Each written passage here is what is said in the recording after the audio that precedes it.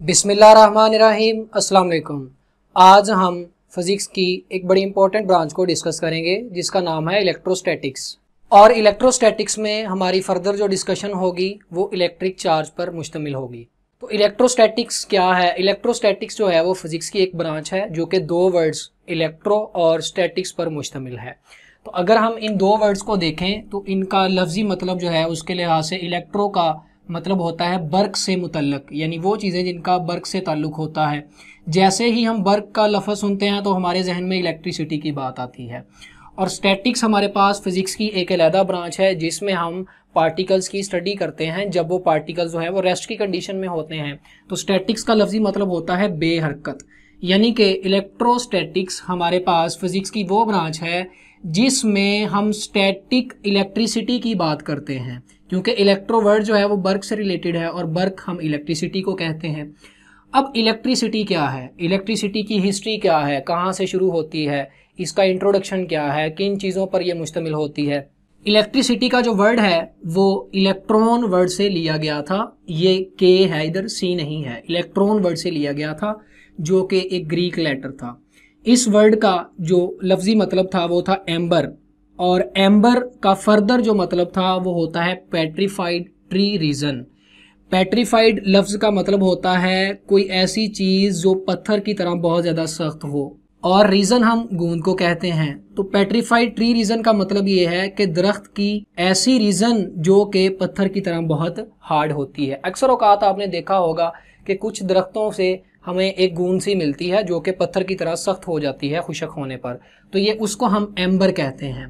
अब जो कदीम ज़माने के लोग थे उन्होंने ये ऑब्ज़र्व किया कि जब हम इस एम्बर को क्लॉथ के किसी पीस के साथ रब करते हैं तो वो एम्बर जो होता है वो उन्होंने ऑब्ज़र्व किया कि वो छोटे छोटे पत्तों और डस्ट पार्टिकल्स को अट्रैक्ट करना स्टार्ट कर देता है। तो वहाँ से उनको ये पता चल गया कि इस एम्बर के पीस में कोई ना कोई प्रॉपर्टीज़ हैं, वो ऐसी प्रॉपर्टीज़ हैं जो कि उसको मजबूर करती हैं कि वो छोटे छोटे पत्तों और डस्ट के पार्टिकल्स को जो है वो अट्रैक्ट कर सके। अब अगर एम्बर पर ऐसी प्रॉपर्टीज़ हैं जो लीव्स को और उसके बाद डस्ट पार्टिकल्स को अट्रैक्ट करने पर मजबूर करती है, तो इसका मतलब ये है कि लीव्स और डस्ट पार्टिकल्स के पास भी वही प्रॉपर्टीज़ होंगी। देखें ना, चार्ज पार्टिकल को चार्ज पार्टिकल ही अट्रैक्ट करेगा और वही रिपेल करेगा। तो अगर एम्बर लीव्स और डस्ट पार्टिकल्स को रिपेल कर रहा है तो इसका मतलब ये है कि अगर एम्बर पर चार्ज है तो लीव्स और डस्ट पार्टिकल्स पर भी चार्ज है। अब आप सोच रहे होंगे कि एम्बर को तो क्लॉथ के साथ रब किया इसलिए उस पर चार्ज आया होगा, तो लीव्स और डस्ट पार्टिकल्स पर कैसे चार्ज आया? देखें, हवा चलती है, जब हवा चलती है तो पत्तों के साथ रगड़ खाती है, उससे लीव्स पर जो है वो चार्ज आ जाता है फ्रिक्शन की वजह से, रबिंग की वजह से। इसी तरह जब हम चलते फिरते हैं तो डस्ट पार्टिकल्स और हमारे पाँव के दरमियान जो है वो एक रगड़ की फोर्स आती है, फ्रिक्शन की फोर्स आती है, और उस फ्रिक्शनल फोर्स की वजह से डस्ट पार्टिकल्स जो हैं उन पर भी चार्ज आ जाता है। तो ये कदीम लोगों ने ऑब्जर्व किया था कि एम्बर जो है वो लीव्स और डस्ट पार्टिकल्स को अट्रैक्ट कर लेती है। उसके बाद उन्होंने यही फिनोमिना जो है एम्बर वाला वो पीस ऑफ हार्ड रबर पर भी देखा कि रबर जो है वो भी पार्टिकल्स को अट्रैक्ट करती है रबिंग करने के बाद। ग्लास रॉड जो है अगर उसको क्लॉथ के साथ रब कर लिया जाए तो वो भी पार्टिकल्स को अट्रैक्ट करना शुरू कर देती है। और इसी तरह प्लास्टिक रूलर को अगर क्लॉथ के साथ रब कर लिया जाए तो प्लास्टिक रूलर जो है वो भी दूसरे पार्टिकल्स को जिन पर चार्ज मौजूद है उनको अट्रैक्ट या रिपेल करना शुरू कर देता है। तो यहाँ से उन्होंने कहा कि piece of rubber, glass rod और प्लास्टिक रूलर जो हैं ये भी एम्बर इफेक्ट को शो करते हैं, यानी ये भी वही वाला असर दिखाते हैं जो कि एम्बर दिखाती है जब उसको क्लॉथ के साथ रब किया जाता है। इस एम्बर इफेक्ट को एक नाम दे दिया गया जिसका नाम था स्टैटिक इलेक्ट्रिसिटी, और यही हमने यहाँ पर बात की थी कि इलेक्ट्रोस्टैटिक जो है वो स्टैटिक इलेक्ट्रिसिटी का नाम है। अब अगर इलेक्ट्रिसिटी स्टैटिक की बात कर रहे हैं तो जब भी फिजिक्स में हम स्टैटिक की बात करते हैं तो उसके साथ डायनामिक्स की बात होती है। डायनामिक्स फिजिक्स की वो ब्रांच है जिसमें हम पार्टिकल्स की स्टडी करते हैं जब वो पार्टिकल्स मोशन में होते हैं। तो अगर यहाँ पे हम स्टैटिक इलेक्ट्रिसिटी की बात कर रहे हैं तो डेफिनेटली वो डायनामिक इलेक्ट्रिसिटी भी कोई होगी। तो डायनामिक जो है वहाँ से हमने करंट का वर्ड ले लिया, क्योंकि करंट में इलेक्ट्रिक चार्जेस जो हैं वो मूव करते हैं, हमने पढ़ा हुआ है ये प्रीवियस क्लासेस में। लिहाजा हमारे पास करंट इलेक्ट्रिसिटी भी एक ब्रांच है, लेकिन इस ब्रांच में हम चार्जेस की स्टडी तब करते हैं जब वो चार्जेस जो हैं वो मोशन की स्टेट में होते हैं। तो ये वाला जो टॉपिक है करंट इलेक्ट्रिसिटी, ये हम चैप्टर नंबर 13 में डिस्कस करते हैं। और स्टैटिक इलेक्ट्रिसिटी यानी इलेक्ट्रोस्टैटिक्स को चैप्टर नंबर 12 में डिस्कस किया जाता है। तो यहाँ तक की बातों से हमारे पास एक रिजल्ट आया कि हम जब भी किसी पार्टिकल को किसी दूसरे पार्टिकल के साथ रब करते हैं तो वहाँ से हमारे पास उस पार्टिकल पर इलेक्ट्रिक चार्ज जो है वो प्रोड्यूस हो जाता है। तो उसके बाद जो है वो चार्ज प्रोड्यूस करने के डिफरेंट तरीकाकार जो है उनके बारे में सोचा गया कि और कौन से ऐसे तरीकाकार हैं जिससे हम पार्टिकल्स को चार्ज कर सकते हैं। अभी तक रबिंग वाले की बात हो रही थी, यानी फ्रिक्शन की बात हो रही थी। तो बेसिक मेथड्स जो हैं वो पार्टिकल्स को चार्ज करने के वो हमारे पास 3 हैं। एक है फ्रिक्शन के थ्रू, एक है कंडक्शन और एक हमारे पास होता है इंडक्शन। इसके अलावा और भी तरीकाकार हैं जिनको हम यूज़ कर सकते हैं पार्टिकल्स को चार्ज करने के लिए। तो ये हमारे पास बेसिक मेथड्स हैं। इनमें जो फ्रिक्शन वाला है ये मोस्टली इंसुलेटर्स के लिए यूज़ किया जाता है और कंडक्शन और इंडक्शन जो हैं ये मोस्टली कंडक्टर्स के लिए यूज़ किए जाते हैं। अब हम इलेक्ट्रिक चार्ज को क्यों डिस्कस कर रहे हैं? डेफिनेटली इसकी कुछ ना कुछ एप्लीकेशंस होंगी हमारी लाइफ में, जिसकी वजह से हम इसको डिस्कस करने जा रहे हैं ताकि हम उन तमाम एप्लीकेशंस को समझ सकें। तो इनमें मैंने ये डिफरेंट एप्लीकेशंस लिखी हैं। फॉर एग्जांपल डेली लाइफ में हम एक दूसरे के साथ हैंडशेक करते हैं तो वहाँ पर रबिंग होती है, फ्रिक्शन की वजह से वहाँ पर चार्ज इन्वॉल्व होता है। उसके बाद पेपर प्रिंटिंग करते हैं हम प्रिंटर से, तो इसमें भी जो है वो इलेक्ट्रोस्टैटिक चार्ज का किरदार होता है। फोटोकॉपिंग प्रोसेस होता है, इसमें भी इलेक्ट्रिक चार्ज एक अहम किरदार अदा करता है। उसके बाद फ्लाइंग थ्रू एयर, एयर के थ्रू अगर कोई चीज़ फ्लाई करे तो रगड़ जो है उसकी वजह से उस पर भी चार्ज आ जाएगा। टर्निंग पेजेस ऑफ बुक, हम बुक के पेजेस को टर्न करते हैं, वो भी इलेक्ट्रिक चार्ज की एक एप्लीकेशन है। कॉम्बिंग हेयर, हम रोज़ाना जो है वो अपने बालों को कंघी करते हैं तो वो भी हमारे पास जो है वो इलेक्ट्रिक चार्ज की एक एग्जांपल है। उसके बाद पेंटिंग है, दीवारों पर दरवाज़ों पर हम पेंट करते हैं, ये भी इलेक्ट्रिक चार्ज की वजह से ही है।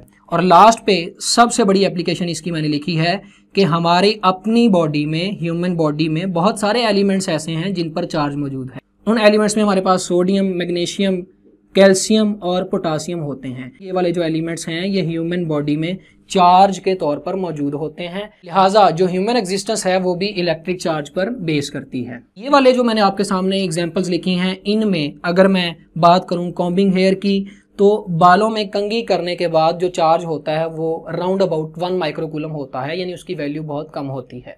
तो यहाँ से इस सारी डिस्कशन से हमें ये पता चल गया कि इलेक्ट्रिक चार्ज कोई एक चीज़ मौजूद है जिसका हमारी डेली लाइफ में एक बहुत इंपॉर्टेंट रोल है। इस चार्ज की टाइप्स कितनी हैं? इसकी टाइप्स में सबसे जो अहम रोल था वो अमेरिकन एक फिलोसोफर था जिसका नाम था बेंजामिन फ्रैंकलिन। इस बंदे ने ये बताया कि चार्जेस की कितनी टाइप्स हैं और इसने चार्जेस की टाइप्स बताने के लिए 2 एक्सपेरिमेंट्स किए। इसने एक ग्लास रॉड लिया और उस ग्लास रॉड को रब कर दिया पीस ऑफ क्लॉथ के साथ, और एक और ग्लास रॉड लिया उसको भी इसने क्लॉथ के साथ रब कर दिया। अब वो दोनों ग्लास रॉड जिसको उसने पीस ऑफ क्लॉथ के साथ रब किया था, उसने ऑब्जर्व किया कि जब वो उन दोनों को नज़दीक लेके आता है तो वो दोनों एक दूसरे को रिपेल करते हैं। दूसरा एक्सपेरिमेंट उसने ये किया कि उसने प्लास्टिक रूलर को यूज़ कर लिया। उसने एक प्लास्टिक रूलर को पीस ऑफ क्लॉथ के साथ रब किया और एक और प्लास्टिक रूलर लेके उसको भी पीस ऑफ क्लॉथ के साथ रब कर दिया, और उसने ये ऑब्जर्व किया कि जब वो प्लास्टिक रूलर्स दोनों को करीब लेके आता है जो कि उसने क्लॉथ से रब किए हुए हैं, तो वो दोनों प्लास्टिक रूलर भी एक दूसरे को रिपेल करते हैं। तो पहले वो ग्लास रॉड के नज़दीक ग्लास रॉड को लेके आया था तो उन्होंने रिपेल किया, फिर प्लास्टिक रूलर के नज़दीक प्लास्टिक रूलर को लेके आया तो उन्होंने भी रिपेल किया, फिर उसने इन दोनों को ऑपोजिट चलाया, यानी कि वो ग्लास रॉड के साथ प्लास्टिक रूलर को ले आया। तो जब वो ग्लास रॉड को जो कि कपड़े के साथ उसने उसको रब किया था उसको एक प्लास्टिक रूलर के नज़दीक लेके आया तो उन दोनों ने एक दूसरे को अट्रैक्ट कर लिया। तो यहाँ से उसने ये कहा कि रबिंग से हमारे पास चार्ज तो आता है, ये हमें कदीम लोग बताते थे। उसने कहा कि ग्लास रॉड जो है ये प्लास्टिक रूलर को अट्रैक्ट कर रहा है, लिहाजा इन दोनों पर जो है वो ऑपोजिट चार्ज होगा, और ग्लास रॉड को रिपेल कर रहा है, लिहाजा 2 ग्लास रॉड पर सेम चार्ज होगा। इसी तरह प्लास्टिक रूलर दूसरे प्लास्टिक रूलर को रिपेल करता है तो एक प्लास्टिक रूलर और दूसरे प्लास्टिक रूलर पर भी सेम चार्ज होगा। तो इन 2 एक्सपेरिमेंट्स को यूज़ करके उसने 2 टाइप्स हमें बता दी कि हमारे पास चार्ज एक पॉजिटिव होता है और एक नेगेटिव चार्ज होता है। तो जब उसने ये बात बताई कि ग्लास रॉड और प्लास्टिक रूलर जो हैं वो एक दूसरे को अट्रैक्ट करते हैं, लिहाजा इन पर ऑपोजिट चार्ज है, तो अगला क्वेश्चन ये अराइज हो गया कि अब इनमें से किस पर पॉजिटिव चार्ज है और किस पर नेगेटिव चार्ज है। तो उसने आर्बिट्रेरीली ये कह दिया कि मैं ग्लास रॉड पर पॉजिटिव चार्ज ले रहा हूँ और प्लास्टिक रूलर पर जो है वो नेगेटिव चार्ज ले रहा हूँ। अब ग्लास रॉड पर पॉजिटिव चार्ज के पीछे रीज़न क्या है? हम जिस ग्लास रॉड को क्लॉथ के पीस के साथ रब करते हैं तो ग्लास में जो नेगेटिव चार्जेस होते हैं वो क्लॉथ में मौजूद नेगेटिव चार्जेस की निस्बत ज़्यादा स्ट्रॉन्गली यहाँ पर बाउंड नहीं होते। इससे क्या होता है, जैसे ही हम ग्लास रॉड को पीस ऑफ क्लॉथ के साथ रब करते हैं तो रबिंग के बाद इसमें ये नेगेटिव चार्जेस क्लॉथ की निस्बत ज़्यादा स्ट्रॉन्गली यहाँ पर मौजूद नहीं हैं, तो ये ग्लास रॉड जो है ये अपने नेगेटिव चार्जेस इस पीस ऑफ क्लॉथ को दे देती है। तो मैं फॉर एग्जांपल कहता हूँ कि इधर से ये दो नेगेटिव चार्जेस जो हैं वो इधर पीस ऑफ क्लॉथ में आ जाते हैं। इससे क्या होगा, हमारे पास जो पीस ऑफ क्लॉथ है उस पर -2 चार्ज आ जाएगा और इधर से दो नेगेटिव चार्ज इधर गए हैं, लिहाजा इधर हमारे पास जो है वो ग्लास रॉड पर +2 चार्ज आ जाएगा। ये प्लस माइनस न्यूट्रलाइज कर रहे हैं और हमारे पास यहाँ पर दो एक्स्ट्रा पॉजिटिव चार्जेस मौजूद हैं। यहाँ पर हमारे पास ये दो एक्स्ट्रा नेगेटिव चार्जेस मौजूद हैं।